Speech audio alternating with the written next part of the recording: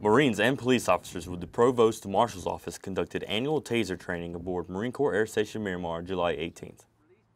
It's really important because it adds another tool to your toolbox as far as a non-lethal means of containing a situation.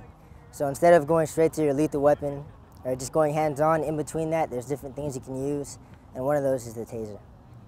Once tased, the electrical current contracts the muscles, immobilizing the body. This is called neuromuscular incapacitation. If you have experience of getting tased, you can sort of take that to court and explain, well, sir, have you ever been tased, or ma'am, have you ever been tased? You can actually explain what it feels like, and you know exactly what it does to your body. From Marine Corps Air Station Miramar, I'm Corporal Owen Kimbrel. Taser, taser, taser!